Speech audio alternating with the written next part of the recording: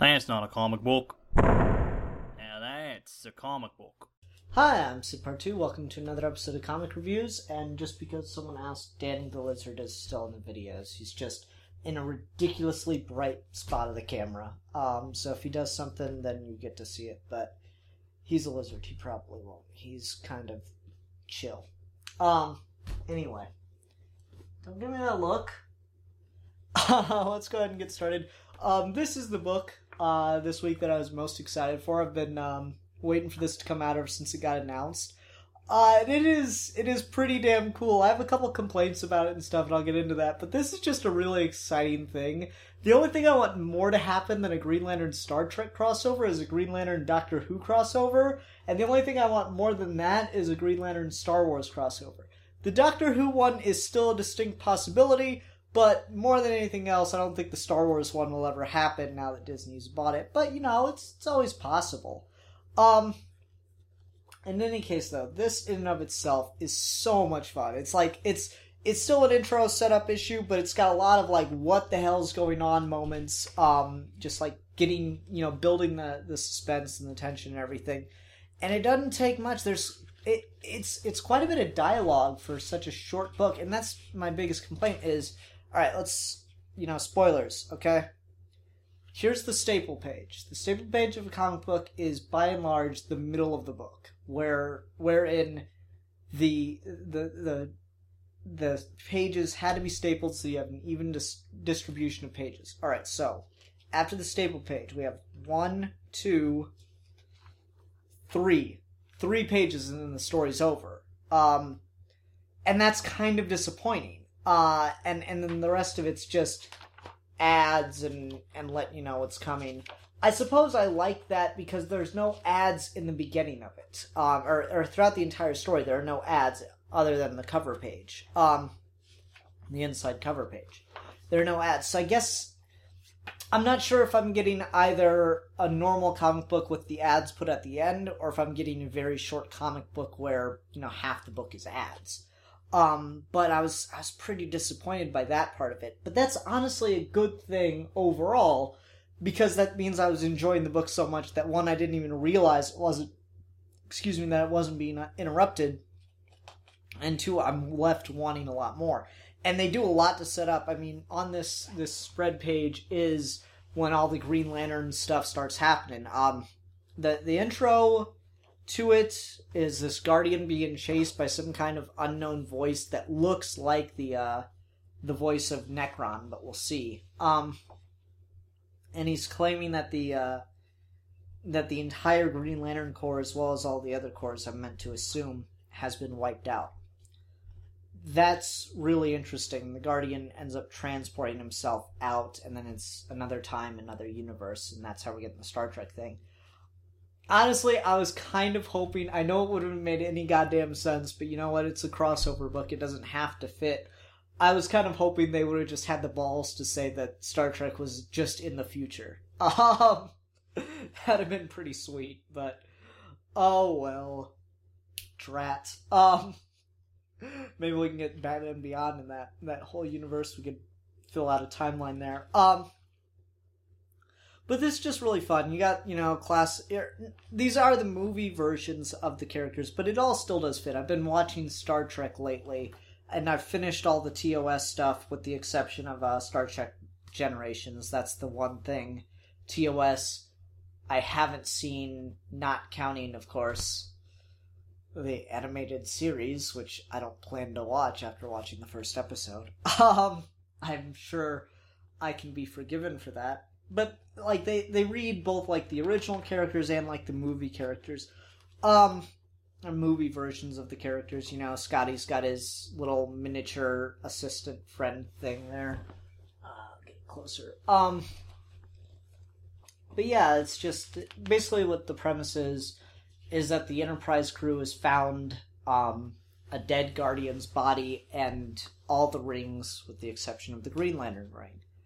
And then they're in the middle of being, like, they're about to be attacked by, what's this guy's name again?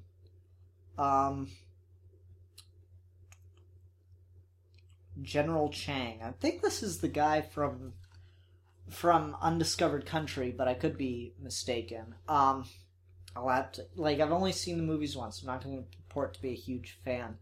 But, yeah, so, like, they're being hailed by that guy, and their shields are dropping due to the rings escaping. The rings are going and selecting people, both on the Enterprise crew, and Yellow Ring, of course, went to General Chang there. So I guess the premise is that everyone's going to get a ring, with the exception of the Green Lantern being Hal Jordan still. So that's all cool. I'm enjoying that part of it, but there's really not a lot here. I've just described the plot, a couple minutes there. That's not a lot going on yet. That's okay, because it's still a really exciting, really fun issue. The character interaction is written well. Spock has some fun lines and stuff. Spock and Kirk is always the best part of watching anything TOS. And McCoy has one just absolutely hilarious line. So they find the dead Guardian's body, and then, alright, here we go. They bring him up to the ship. Sick bay. Well, he's dead. Well, he's dead, Jim. He's been dead for a while. That's just great McCoy writing. Well, damn it, Jim, I'm a doctor, not a doctor. Oh, wait, I'll get right on that. So yeah, we get, Klingon ship decloaking. It's very, this book feels more Star Trek than it does Green Lantern so far, so that's interesting. I don't know what else to really say. I'm excited for it. It's fun so far. It's only 6 issues. I'm still a little disappointed that, like I said, it's not as meaty as I'd hoped, especially for a $3.99 book. It's just really short, and then you get a lot of ads, which is disappointing. But we'll see. I'm sure it'll get more dense as it goes on. I mean, it's Star Trek; it has to.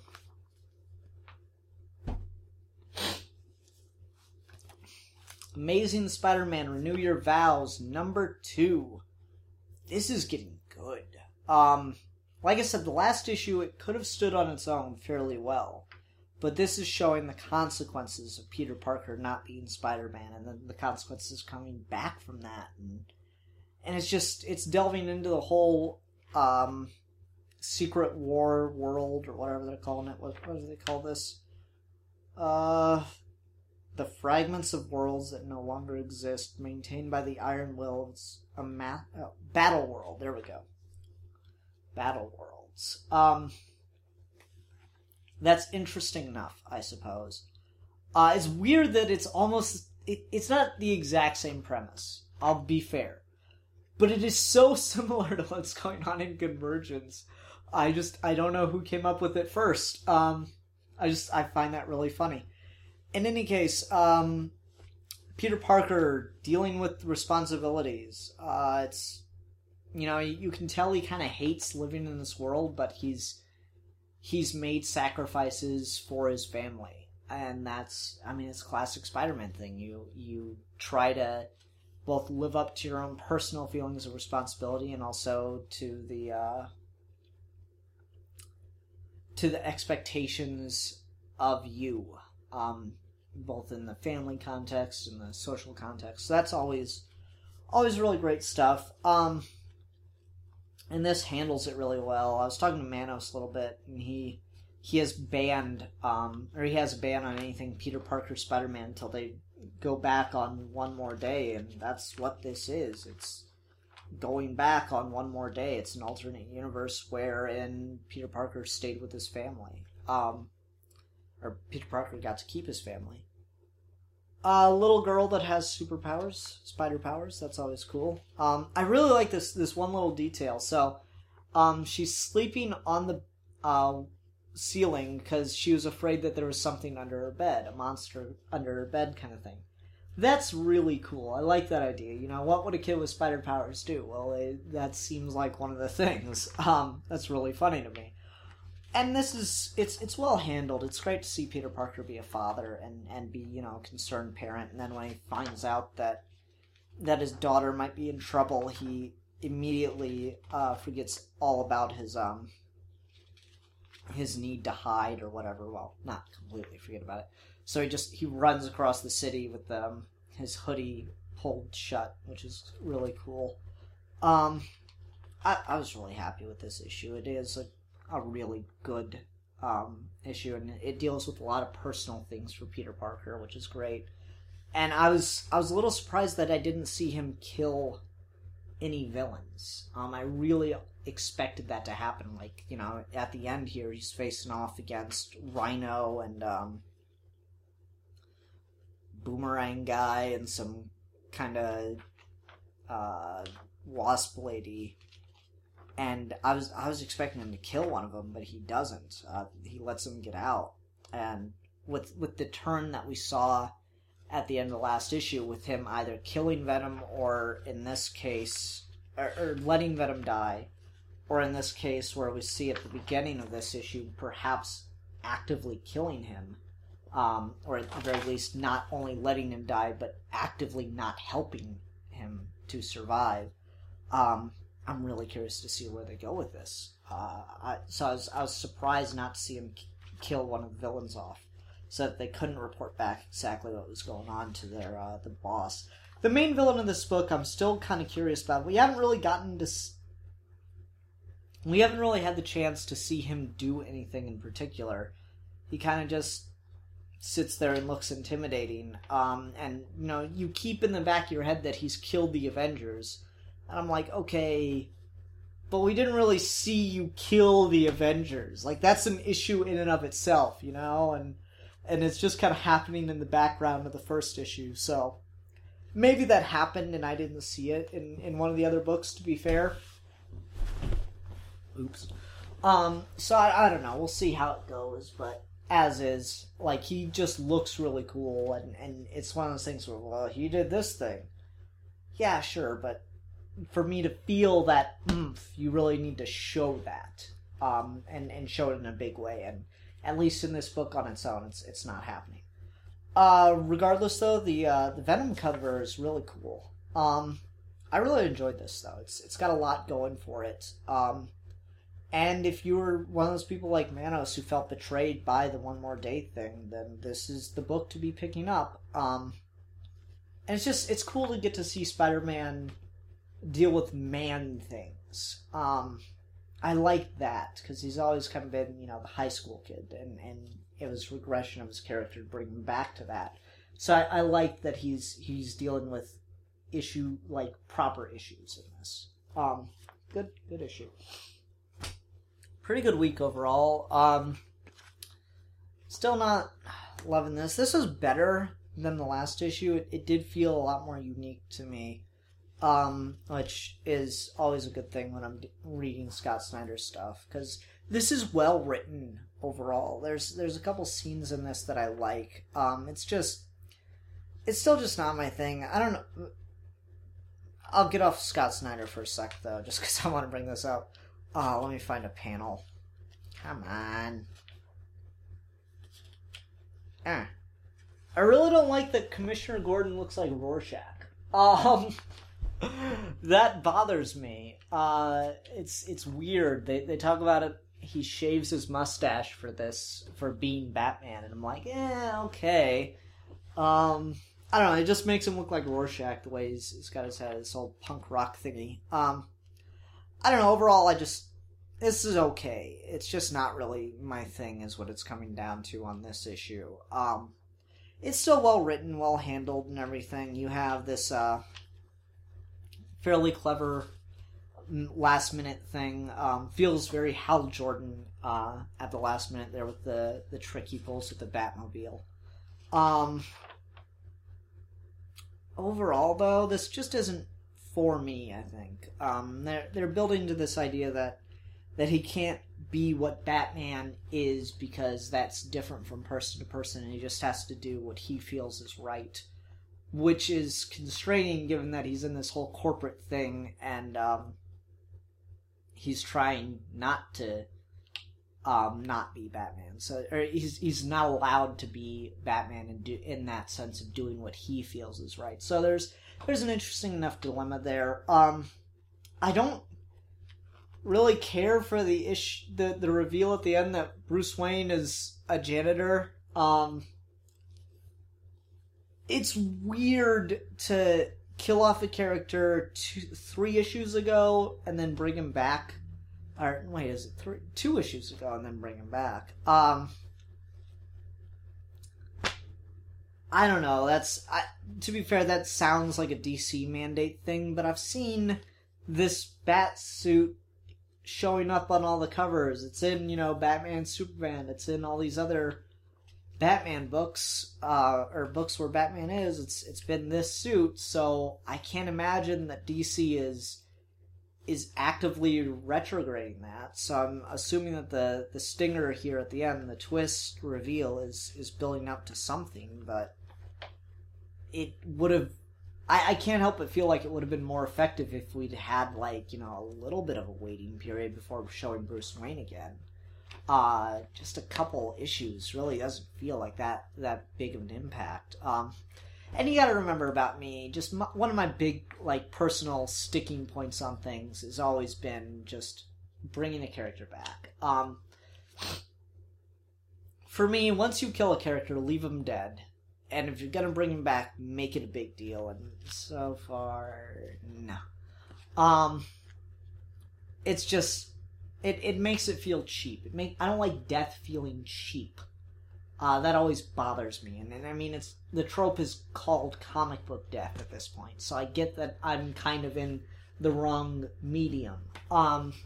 If that's a thing, but that's why it's a thing. It's because it's so... Death is just so inconsequential, and I don't like that. Death needs to mean something for it to have that impact on you. And for it to have that impact, it needs to mean something.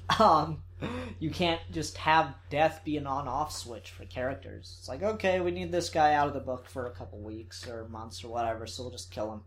And then bring him back later. Well, no. I'm not okay with that, but... we'll see where it goes here.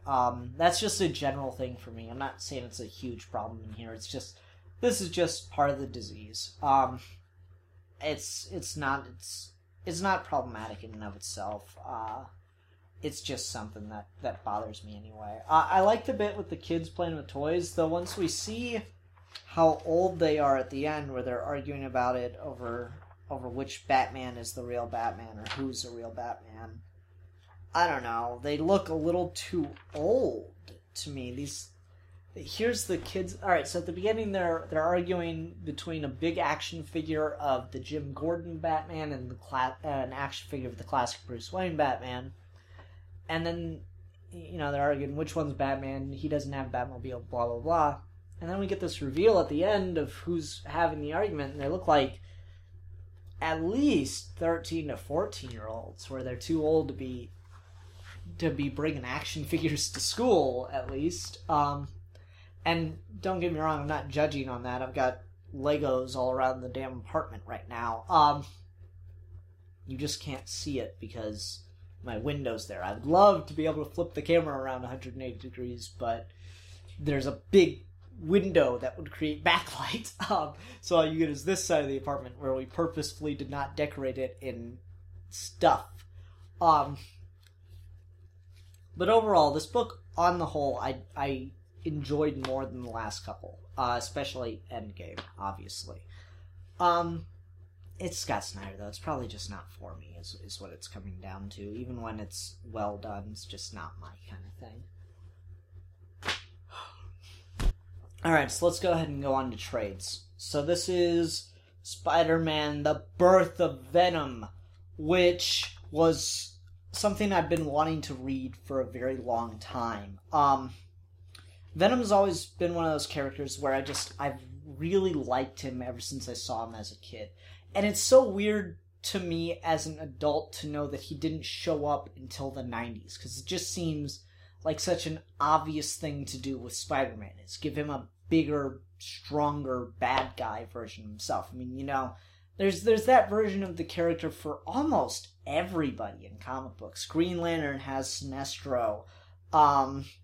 Superman has Bizarro. Or, it's just everyone has something like that. Even Hulk eventually got, or Hulk has Abomination. So it's just kind of like an evil version that's bigger and stronger in some way, shape, or form than the original character. And, it's done to varying degrees it's done well and bad, and it's case by case basis. But in this,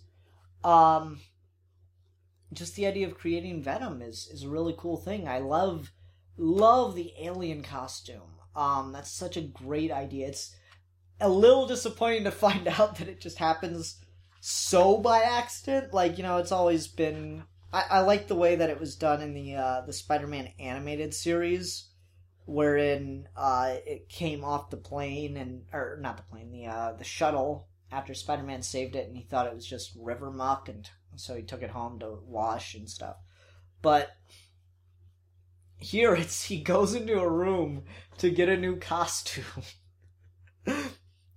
And it just turns out to be an alien. He uses the wrong machine, and it just gives him this symbiote alien costume. And it's whatever. It's kind of conceited. It takes up less than 2 pages of the book. But yeah, I was kind of surprised by that.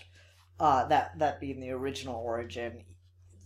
So I think if I had to rank them, I'd probably go original animated series being one of the best. I haven't seen it in Spectacular Spider-Man.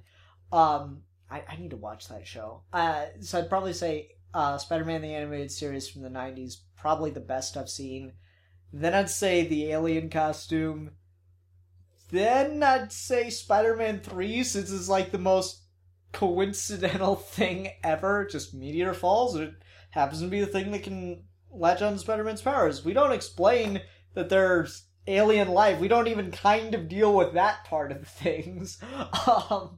So Spider-Man 3, like many things, near the bottom.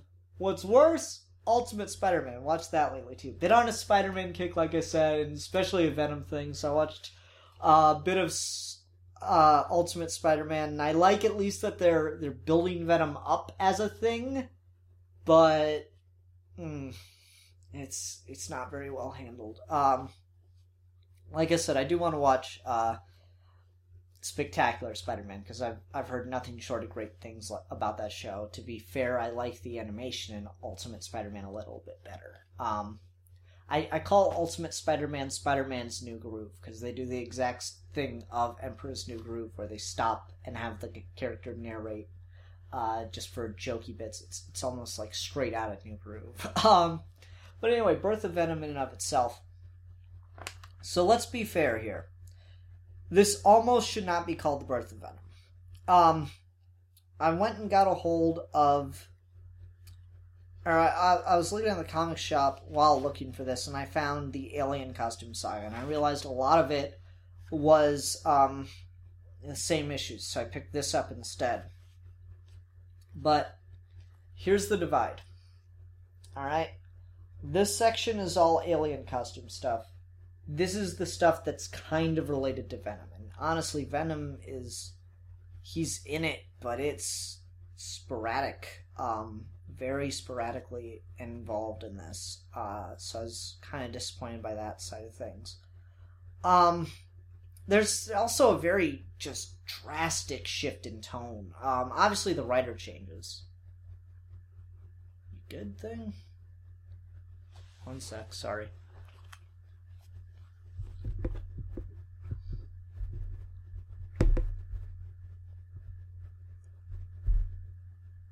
Alright.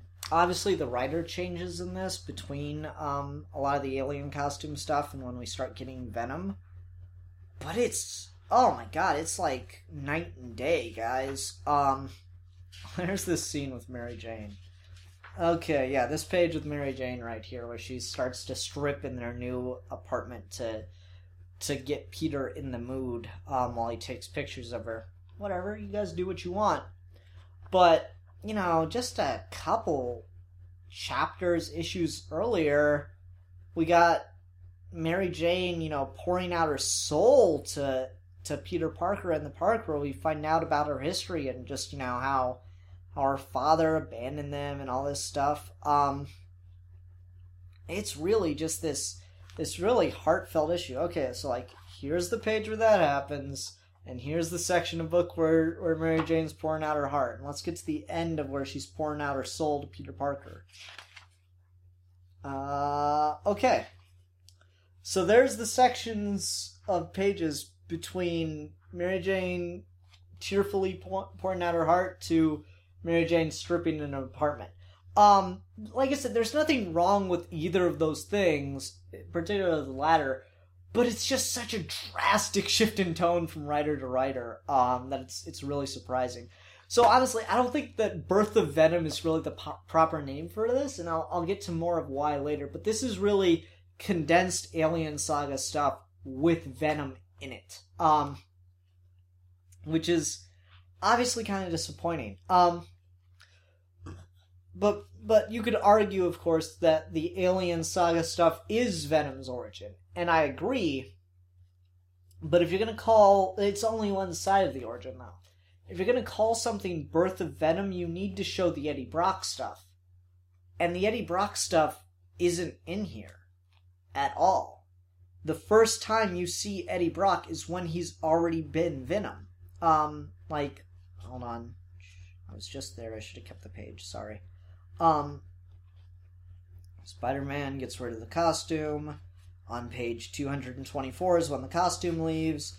The next page is the next page over after we get the train scene with Venom. Well, we flip to the next page and Eddie Brock's already fused with the symbiote and on a vendetta against Spider-Man. We don't get anything of Eddie Brock hating Peter Parker or Spider-Man for that matter. So it just feels really out of nowhere when he shows up, and so the motivations for Venom comes entirely from the alien costume, the symbiote, and that's fine, but at the same time it's disappointing not to get both sides, particularly in such a thick volume. I mean, if you're already going to go this thick, what's 2 or 3 more issues? Because they explain what Peter Parker has done to piss off Eddie Brock in a couple issues. Like, they say what he did and stuff, but it's kind of hard to get through it without seeing it. One thing I guess I like about Spider-Man 3... Hold on a sec. I might as well grab it since we're sitting here talking about it so much.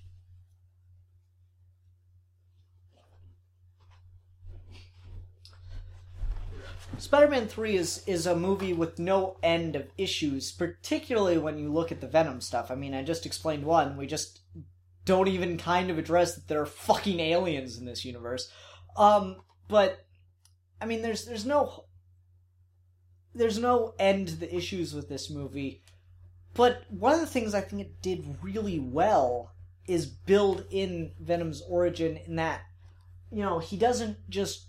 The symbiote doesn't just randomly attach itself to someone because it felt rejected and then go after Spider-Man. The person it attaches itself to is a victim of Spider-Man because of the symbiote. And that's really fascinating, really well-built stuff, you know. As poorly as Eddie Brock's motivations were handled in that movie, I do like the idea of giving him motivation against Spider-Man that isn't completely random and dependent upon himself. I like that part of it is Spider-Man's fault. Spider-Man in the Venom symbiote. That's a really good thing. This was the original source material, so obviously adaptation, you always have the advantage of getting to see what didn't work. But what's so weird about it is just this has the choice of what to collect, and it doesn't even feel the need to collect Eddie Brock's stuff. So I have to assume that stuff isn't going to help make it any better. Overall, I still like it, though. It's still fun to read, and I think it's important to read. If you like Venom, I think you should read this. It's just not as good as I'd hoped it would be. What else? Oh, one little detail I forgot to mention about this is the Amazing Spider-Man Renew Your Vows issue. There's this bit at the end here where MJ gives Peter the black costume again. And he says, MJ, I promised I'd never wear that again. And what I like about that is we go to the end here, toward the end rather, and here's MJ's line. I didn't mean to snap at you, Peter, but you're right, I am upset. Only it's not because of you, it's because of, well, that. After all we've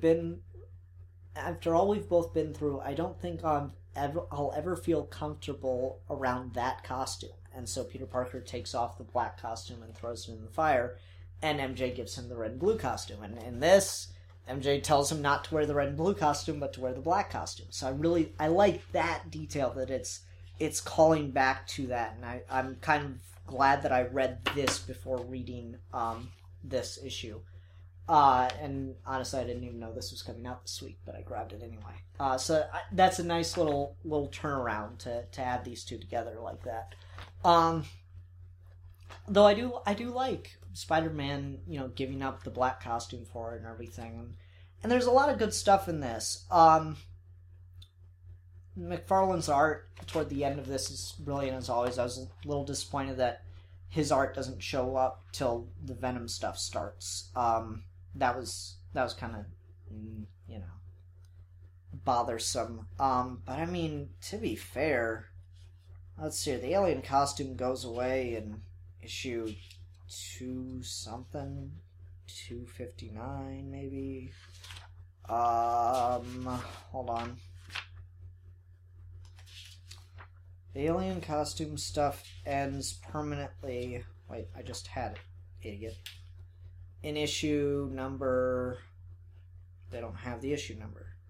Oh, Web of Spider-Man number 1, which I'm assuming happened somewhere around issue 260 of Spider-Man. But then we go to the Venom stuff next, and that's, almost issue 300? Yeah, issue 300 or 299 is when the Venom stuff starts up, so... There's 30, 40 issues there, where the alien costume stuff seemed to be done and over with. So, obviously McFarlane, 30, 40 issues is a couple of years. That's at least 2 years. Well, no, that's at least 3 to 4 years, rather. So McFarlane might not have been on the book yet, but I was disappointed because I didn't know that. And you see a Todd McFarlane cover, and obviously you want to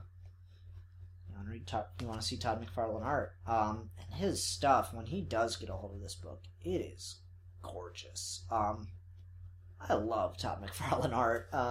God, if that man could write, he would be unstoppable. It's cool stuff. I really like it. Otherwise, spaghetti webs, yay. Overall, though, this is still enjoyable. It's just, you gotta kind of check your expectations for it at the door. That's the only problem with it. And that's to be expected with some of these, historic runs, or at least important character introducing runs. So, yeah, I was pretty happy with it. It kind of just ends, which is weird. I love the ploy Peter Parker uses to get the symbiote to come back to him and to try to leave Brock, and that almost kills both Brock and the symbiote in doing so. But I don't know, it's kind of weird that it's like he just walks away from it and that's the end of it. Like, there really needs to be a bit of an epilogue. Which, hopefully that's what I'll get in Vengeance Venom, where we get Carnage introduced. I don't really know what to expect from Vengeance. Hopefully something a little better, though. That's all I'm really hoping for, is just to see something a little bit better than what we get here. Looks like McFarlane art to begin with, though. So I'm hoping that they now have had a little time to realize just how popular the character Venom was, and to refine their writing. My expectations might already be too high. It was the 90s. Okay, anyway, so yeah, that'll be my trade talk for next week, hopefully. Maybe have to push back another week. We'll see what happens. I'm going out of town this weekend, might not have a chance to read much of it. Spider-Man 3 is a movie you should not watch. Anyway, I think that'll do it. Like I say, always, please leave in the comments below any ongoing books you would like me to pick up and talk about. I'd be perfectly happy to. Or trades that you'd like me to keep an eye out for. I'm still looking around at different shops for Godzilla, the Half-Century War. There we go. Slipped my mind for a sec. I'm still looking around at different shops for that. I promise I'll get to it as soon as I get to it. It's just a matter of finding it. I got one comic shop in town that I haven't gone to yet, but hopefully they'll have it. Otherwise, I'll have to order it off Amazon. It's just I'm waiting to do that until I know for sure it's not here in town. So, yeah, that's still on my list. I still promise to get to it. There was something about Godzilla in Hell in the IDW in the Green Lantern Star Trek book. So I might add that to my pull list. Just because Bill infected me with an interest in Godzilla, even though I think most of it's pretty bad. No offense. Anyway. Yeah, everyone, thanks for watching. Until next time, I'm Zidbar2, and I'll be reviewing comic books, apparently. Bye.